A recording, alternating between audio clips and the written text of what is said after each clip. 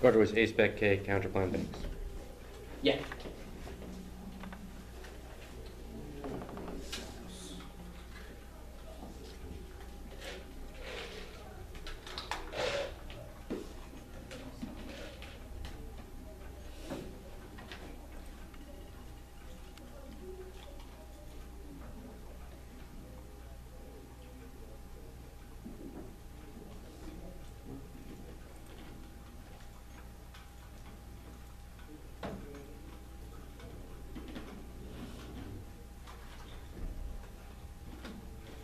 Okay. Everybody good? Awesome. Our interpretation of the F has to specify the agent in the plan text. This is not a T violation, but about setting a debate norm for this topic and how we treat the phrase United States. This has to be a voting issue. First is it establishes the norm, nobody will follow without a competitive incentive. Second is good topic is NDT, which means that a term people pay attention to. Additionally, top sections coming after next year might use the same agent. Third is the only remedy are often based on pre-run concerns that cannot be corrected anyway after we start. The 1 and C definition limits claim function is unique. The United States can mean a ton of different actors and combinations. The literature doesn't agree on what the United States means, which means that the agent will always remain unspecified. Their definition using public policies and federal government or the state's government via 4 key pieces of offense. First, precision, which after legalizes online gaming has serious implications for every aspect of the discussion. The pro-con education is useless without a precise understanding of how legalization can be accomplished because any sort of regulations that are put on online gambling or how it interrelates to treaties is vastly affected by who legally does it. Second is disclosure. Current norms cannot adapt effectively. First is pre-run saying the same plain text means nothing when in cross-examining just say it was a different agent each time makes different strategy possible. Second is on the wiki pre-term research is impossible when cross-examinations are not posted. Third is competitive equity. One agent term is put the resolution the can choose the best agent, not ignore the agent discussion now. You should default make it because there are 4 kinds of form device. First is structure, latest is question, debate, analyze more than the question. Second is topical. This resolution is already 5 topics that you should defend nearly all. Third is community norms, conditionalities, more founded on the ever the questions until to making NATO strategy generally. The stress points to empirical life percentages on the right. So the last year's NDT round 3 was 35 half wins, 2, 3 negative agent counterplans for bad. First objective counterplan, not the norm. If they win their bad, we can exclude them anyway. It doesn't take out our grounds for arguments because defending the status quo is dependent upon the agent. Additionally, they're good because they're important topic issues. The federalism mechanism are crucial to the issue. It is key to equalize the United States. Doesn't give the F-graphs to the best agents. So we have to show the competition based off of those reasonability. It doesn't make sense because this isn't a T violation. Re-explanation application. The 1 error is too new. It's a yes no question. You either did or didn't specify your agent. There's the reasonable that links to or often reasonability justifies a lack of an agent clarity. It's just as bad. Additionally, it kills norms and too subjective to make a conscientious norm, which means it's necessary. Neil.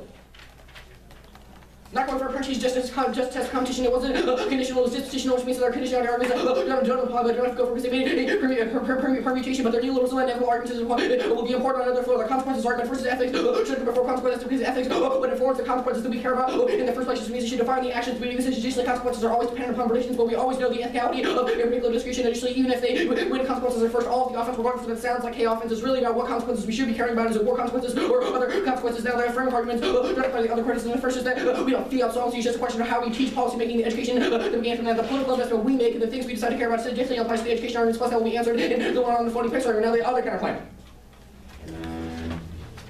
This counterclaim solves the entirety of time computing those cards on that. Like government before they conceded solves the entirety of the WTO advantages. It has the Supreme Court make the WTO treaty self-executing, which means we solve the entirety advantage. It doesn't matter that we didn't answer. There's only possibly solves the econ advantage. But I'll answer this internally in some case. Plus we solve there are really 2 internally to the bank's advantage. I'll explain them now. One internally is that the banks would like a lot of extra funds that could be made if there was online gambling. Second is that there's a bad legal structure that's defined. We may not solve the first internally, but they definitely don't solve the second internally. They only have the States Act. If you read their internally, it talks about the reason why banks won't be trusted by people is because there are differing definitions of what online gambling is because the states are the ones who are making the decision. The counterplan has the U.S. not only ban online gambling but define it in the first place so that there's a stable national definition of what online gambling functions means. We are the only ones who solve the second internally. They don't have access to. Additionally, there's not a solid differential between how much funding that sector needs. It's not about to collapse or you need services. Misreadjustments if they do collapse, it will be too big to fail. But additionally, even if they win that claim is true and a collapse is coming, the fact that there was a bailout last time they were too big to fail means it doesn't even matter. The permutation do both those make sense because it's an anti-topical permutation. We include banning online gambling, which is obviously not makes the type of permutation to the absence of movie target which kills any sort of negative affairs. Additionally, equal accrues any access to any sort of negative political solvency deficit card is the same card as the 1AC, and additionally, closing part of it, the argument about the EU being met us in the context of, quote, as a last resort, the United States has the option of ignoring the issue and maintaining our current position on the DOJ, where, as earlier the card says that, quote, the United States could address it by either leveling the playing field for all internet service providers or by banning these providers altogether they out any discriminatory measures. Additionally, even if when we don't sufficiently solve the legal questions around the WTO and the UIGEA, we decisively solve. We're asking 8. By ignoring the WTO ruling, the U.S. has its relations with foreign partners and conflicts is not bound by foreign rights or by the USGA, put the U.S. in direct conflict with the economic powers of the USGA. They violate WTO principles. WTO ruling stands. The U.S. can restrict gambling. The U.S. can restrict gambling, but must do so without discriminating against foreign competitors. The USGA allows operations in states and legal on gambling to be involved in interstate transactions. Governments said the effect of allowing online gambling with the state to the exclusion of foreign operators. Foreign operators. Additionally, there's an independent benefit to banning gambling because gambling is just awful and should be discouraged. There are a couple of arguments here. First is in the context of neoliberalism. Our subject and how we define ourselves is based on how we consume. The fact that online gambling accelerates the way in which we consume is necessarily bad for people's seconds. It causes things like debt within the families, debt within families, bankruptcy, loss of credit, a bunch of bad stuff. Authorities that hurt social relations. People go do things like gambling instead of working with their families. That causes a circles of lies. Means that people don't have trust with those around them. They become withdrawn. The forces is disproportionately impacted on two groups. First is minority groups like Native Americans. Second is poor groups, which makes it a functionally regressive tax. I'm not making this up. Here's evidence for it. Right, 13 products may be global. The impacts are extensive and low. Those involved in the terrible consumption of racial harms emanating from the pressure of higher working hours and the compression of consumption for short, more times of time as a consequence of racial harm, which is characterized by loss of time and decline of vitality, such life, debt, bankruptcy, loss of credit, poverty, are some of the most obvious initiatives against the widespread impact of user credit and giving is a technology that exchanges free data and immediate pleasure for consumption can also be seen as a source of harm itself when it's not social relationships, some loss of gambling, creates emotional withdrawal from social identity, and loss of trust in the unrun. The impetus living tends to be a consequence of the communities which is likely being described as a regressive form of taxation and consumption of gambling is characterized by an unequal socio-economic geographic distribution is more than normal in society living in the portion of neighborhoods we spend was the highest relative amounts of income we find a hierarchical distribution of harms which causes cascade down low income ethnic minority communities. Additionally, we saw the creative advantage better than the evidence indicates that there are a bunch of things that make people want to be mad to try things like human rights abuses, and their currency manipulation means the U.S. will always try and target them. However, Congress can always just ignore they don't affect U.S. policy beyond just one decision that we decide to comply with. It means that Congress will still have general trends towards disobeying China. However, we have the Supreme Court take authority over Congress. It means Congress no longer has the authority to disobey because legally they are bound to follow suit because of self-executing. Additionally, empirically proven that people will try and bash China. This is seen in English and 12. China has been demonized for all years by the American media. China actually still never fails to win any affection of voters' use of one Christian challenges using China as and comment during presidential election also criticize Chinese human rights means the only internally solid China election is one in which the counterplan is done. The internally differential rate of the banks advantage is actually more important than anything because the only internally to the financial institutions actually collapsing is if people make a run on the banks because they think that the banks are the ones who are being the police officers deciding what is illegal and illegal. The constant definition the counterplan establishes so they say pigs are bad. One effectively applied pigs bad to a counterplan that I'm pretty sure includes none of the F proves that a pig can be literally any counterplan in theory or radical argument can never be effectively placed in the debate. Plus it doesn't apply on the answer in the one on our banks ban. I already did a bunch of stuff on the other floor, so why they have a bad return link, bad return links banks in the first place. But here, I'll send the impact defense to a climate change that we see that there's a cognitive bias in favor of environmental impacts because we think it sounds super often as empirically exaggerated by the media, which is why we should default to this problem now. Existential threat. We assume there are 1 or 2 degrees, but the evidence says that even if that happens, there will be 2 important things. One is there aren't actually positive feedbacks, there aren't sudden bursts like methane bursts or things going to go across because negative feedback loops counter them. Equally, they have no reason as to why positive feedback loops are any more likely because people just make conflicting predictions about which things will happen and at what time frame they will happen. Additionally, you should default to adaptation cells because things like technology innovation always maintain the ability to resist what they're doing. Additionally, have no reason why the status quo is sufficient to solve clean tech investment there internally is predicated off of the U.S. only. There's no reason why international and financial institutions will not be sufficient to solve. Just they have to have a warrant as to why people like China and India are going to get on board. The one I understand why it doesn't put it by the criticism now.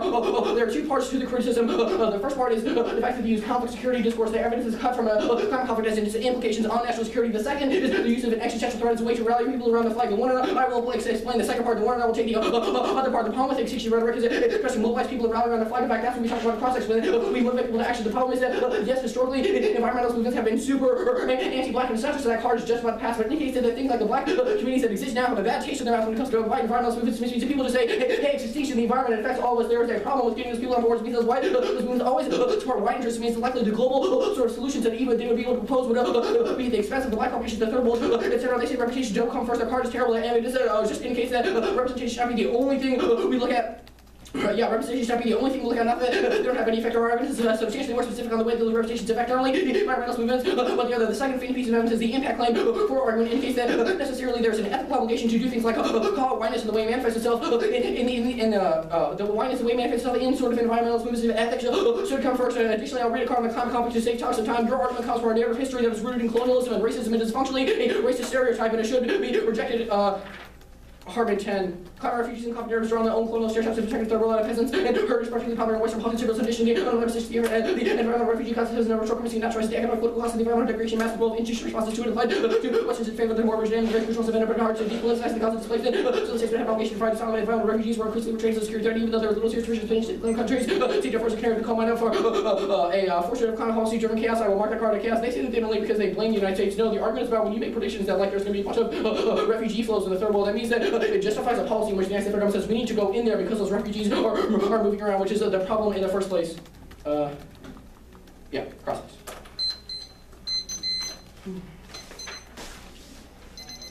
Good. Yeah. Okay. What ground do you lose on A-spec from us not specifying? Right, so it's less about like, there's an argument we couldn't have read, and it's more about arguments we could have read, we're not prepared. You weren't prepared to debate a state's gambling counterplan, the NDT? Yeah, the question is, given that it could have been a states act, could have been a federal government act, it could have been an interstate compact act. But you read your agent counterplan and you said that's not the app.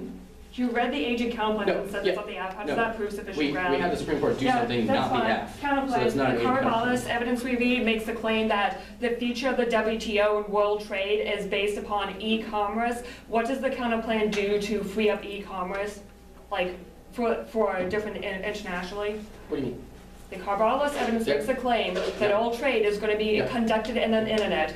How does the plan set a precedent that countries should open up their internets to other nations? What do you mean? It's not like we say the internet can't happen between countries. We can't. There's but the one plan, internet the activity counterplan sets that's a made precedent that we illegal. should close off our e-commerce services to other nations. There's not How a do you single solve piece of evidence that says That's that a we cut off the Corvallis. internet That's in fine. one That's a instance, we don't do any internet things piece with of any other evidence. country. The piece of you make a whole bunch of claims as to how gambling is neoliberalistic and it leads to families spending humongous amount of money. Do you read a piece of evidence that says banning would be effective at preventing individuals from gaining access to the internet? Well, because the status quo is banning gambling. Why is this so the problem with now? status quo is that you can, like, in the U.S., use your phone to access like a server in Great Britain. No, you can't. It's banned in like 47 out of 50 it is committing states. a crime, but it is still possible. The difference is. Why would banning be effective at preventing individuals from gaining access to all overseas? I mean, the secondary thing is that states have conflicting laws as to what sort of things are illegal, whereas. No. 47 states completely ban online gambling. That's okay. That's fine.